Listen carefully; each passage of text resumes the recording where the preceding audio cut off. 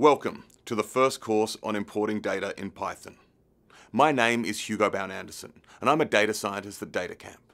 In this course, you'll learn how to import data from a large variety of sources. For example, flat files such as TXTs and CSVs, files native to other software such as Excel spreadsheets, Stata, SAS and MATLAB files, relational databases such as SQLite and MySQL.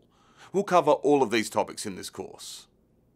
First off, we're going to learn how to import basic text files, which we can broadly classify into two types of files. Those containing plain text, such as the opening of Mark Twain's novel The Adventures of Huckleberry Finn, which you can see here. Those containing records, that is, table data, such as Titanic.csv, in which each row is a unique passenger on board, and each column is a characteristic or feature, such as sex, cabin, and survived or not. The latter is known as a flat file, and we'll come back to these in a minute.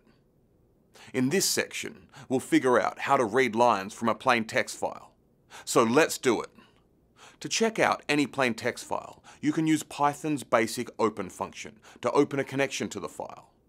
To do so, you assign the file name to a variable as a string. Pass the file name to the function open, and also pass it the argument mode equals R, which makes sure that we can only read it. We wouldn't want to accidentally write to it, would we?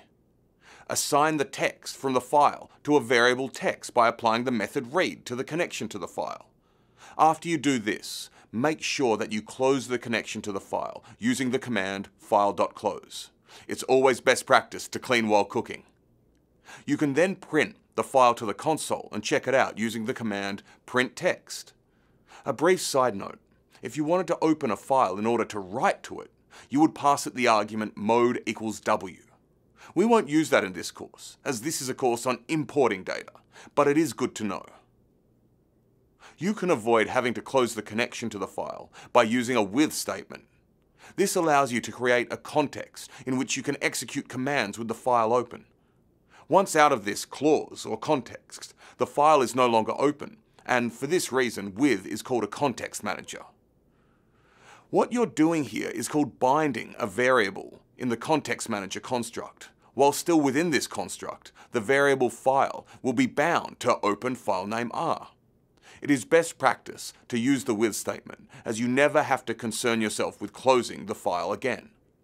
In the following interactive coding sessions, you'll figure out how to print files to the console. You'll also learn to print specific lines, which can be very useful for large files. Then we'll be back to discuss flat files, and then I'll show you how to use the Python package NumPy to make our job of importing flat files and numerical data a far easier beast to tame. Enjoy.